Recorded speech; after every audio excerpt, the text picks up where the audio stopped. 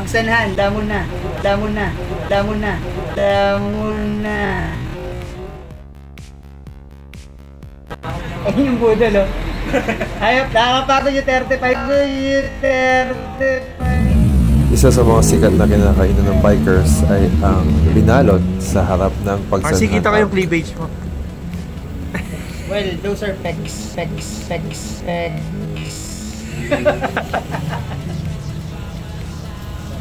Sabawi.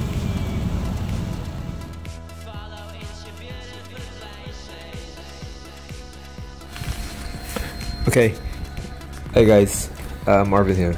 So in this video, I'm just gonna, show you guys some random shots of the trip of the what you call the reverse Laguna Loop, where you start usually from Alabang area or from Metro Manila, going to Alabang all the way to Calamba, up the way to Mabitak, and up to Masinloc, and then you go up to Teresa, or pwede ka rin naman magdaan sa may Halahala or sa may Angono.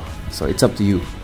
I'm sure a lot of you guys have done this before, and this is pretty much something that I enjoyed.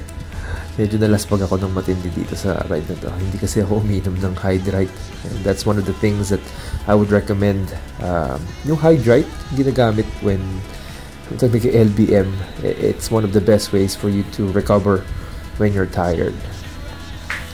So ilan ba kami dito sa ride na to? 5.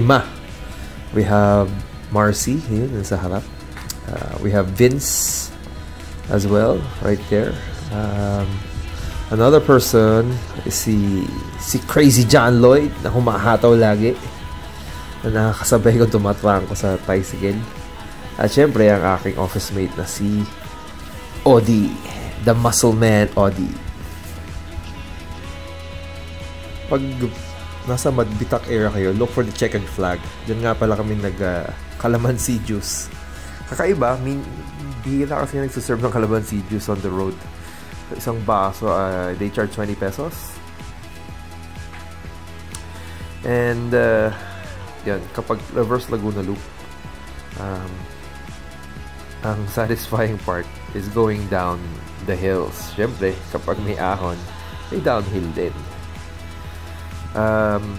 Medyo ingat lang ngayon because ginagawa yung karsada. Ayan, ito yung nakikita mo, medyo in-scrape nilang ibabaw for the new asphalt to be laid out na matagtag. And then bigla naman siyang maging smooth again, just like what you're seeing now. Be extra careful because going down would really push your downhill skills, especially maraming sasakyan. May mga ilan-ilan din nag-overshoot at marami ring sasakyan, especially pedestrians sa tatawid, especially dogs. Mahirap alabangan yan, bigla na lang susulpot yan. Going down, we were probably traveling at 40 to 45 kilometers an hour.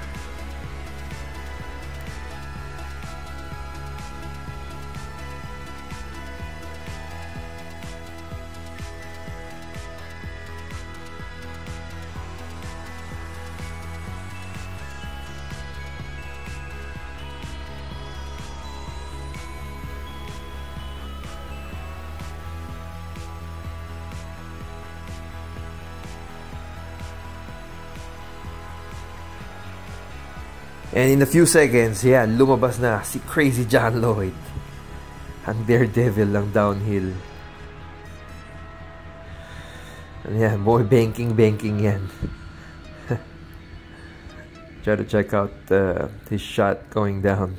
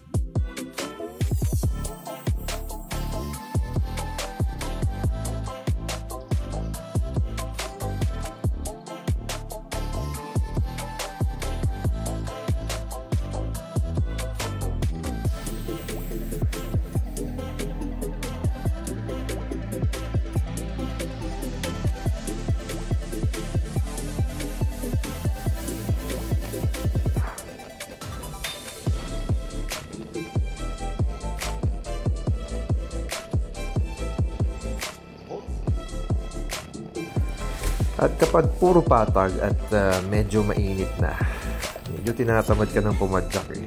Pero syempre, nandyan ang tricycle. Minamaximize ang drafting.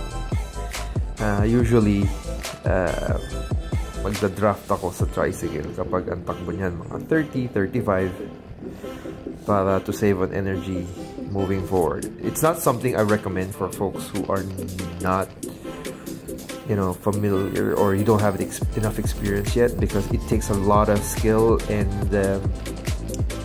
alertness to do this. Pero when you want to save energy, especially moving on a flat surface like this or flat pavement, it would really save you a lot of time traveling.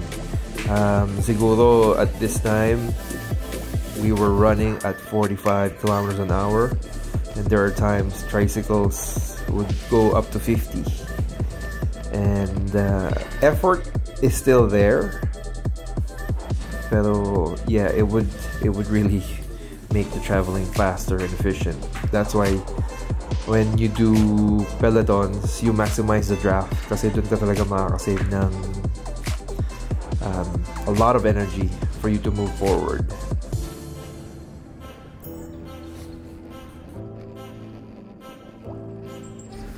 Ayun, tumira na naman si Crazy John Lloyd bumuntod sa kotse.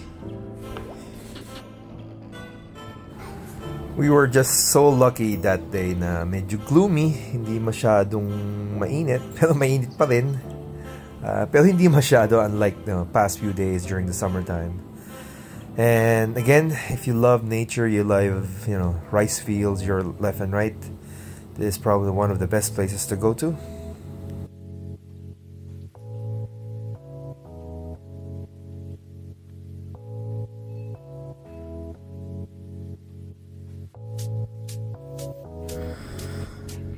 At habang pumapadyak, ayun sa kaliwa, si Muscleman Audi. So if you want a route that has the flats, the climbs, the reverse Laguna Loop is probably best for you. It will give you 160 kilometers of distance or above, depending on your location. During the rainy season, or just like this time of year, left and right, maraming palayan na patubo pa lang. So you would appreciate the vast greens of Laguna area or the loop.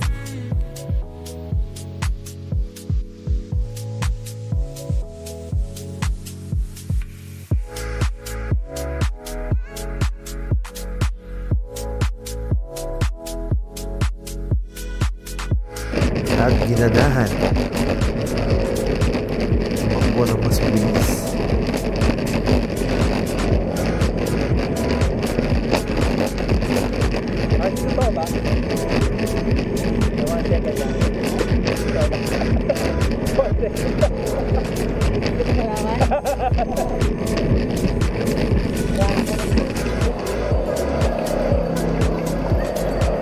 Ito na si Marcelo, aka Marcelo. 1 second, Marcelo.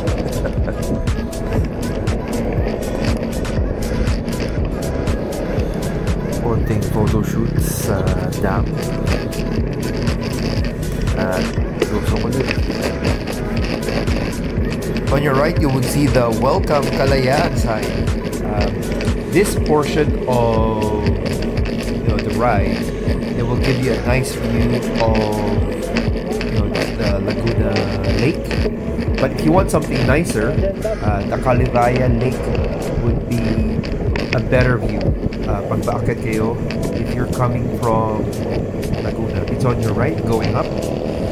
It will probably give you around 3 kilometers of climb. Banayad lang naman ang ahon, pero it will make your heart rate go up.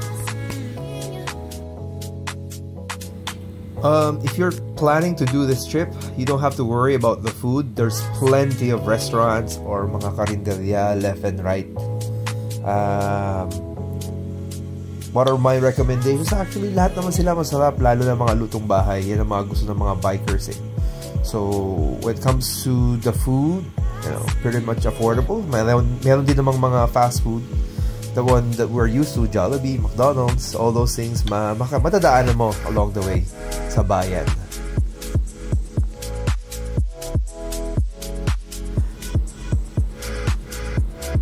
And when you are doing a single pace line, make sure to check kung nasa likod pa ba yung mga kasamahan mo. Hindi naman namin ito masyado na nagawa. Pero if you want to retain a single pace line, it is best that you look at the back so that the speed of the other folks, or they're gonna try to catch up with you, try to slow down. If you are running at 30, slow down at 25 hanggang sa makabuntot sila ulit. And then you can always go back to 30 once nakahabol na sila. And here's another shot of us doing a single pace line. We're taking it slow on this side so that yung mga nasa likod makahabol.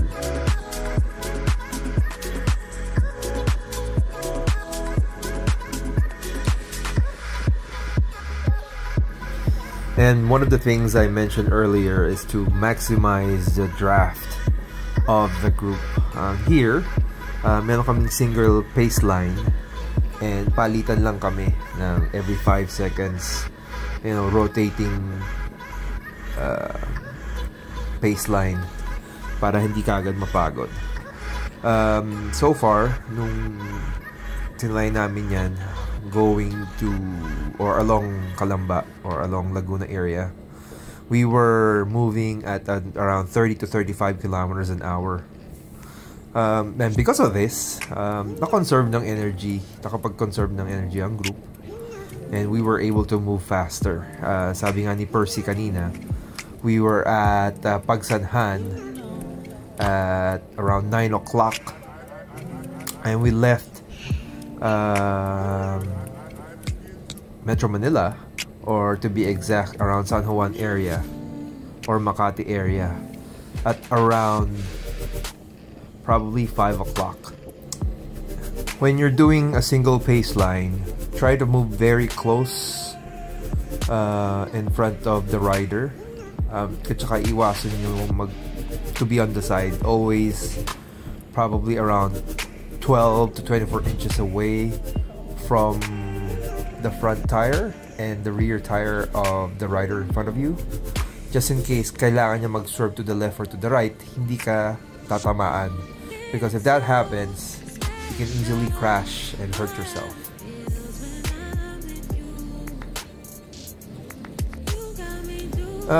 One of the important tips I could share when you're doing a single pace line is that importante lahat ng nagra-ride merong cyclometer. Si Crazy John Lloyd kasi walang cyclometer. When we said na 30 kilometers per hour lang, he was actually doing 35. So nangyayari, people had to pedal faster. Ito yung downhill from Bugarin, on the right, maraming sasakyan, actually left and right. Hindi ko lang alam kung bakit maraming tao sa area na yan, maraming nag-park. Hindi naman about the windmill, but I think there was some sort of an activity that's happening. And ito na si John Lloyd, preparing for his daredevil moves again, going downhill. There's Marcy over there on the right, and he is doing his arrow position, going down.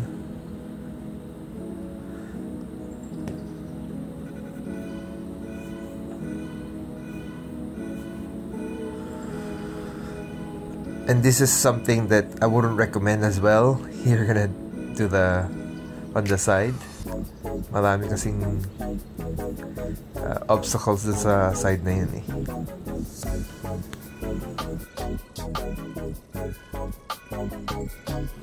Going down, we were probably running at 45 kilometers an hour. There in front of us, you would see the turbines. Actually, turbine is the correct term. Hindi naman talaga siya windmill. It's not milling anything. So the correct term is actually turbines. The turbines of Helilia.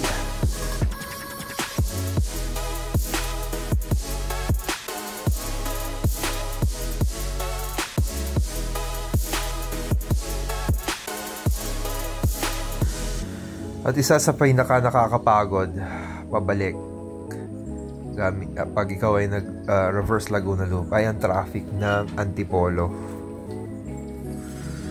Ito yung pagkatapos ng Teresa Climb, salubungin ka ng napakaraming sasakyan. Lahat na sila nasa labas. So hindi ko recommended na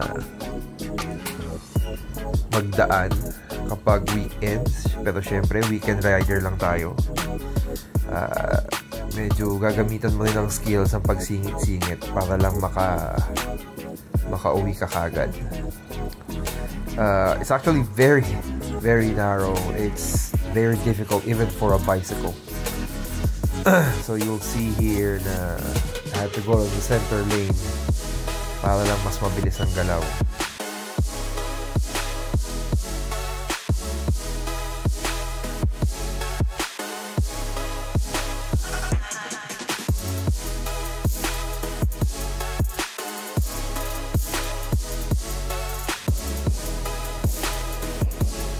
And there you go. That's pretty much the last part of the video. I wasn't able to record the tickling downhill, pero umulan kasi ng malakas.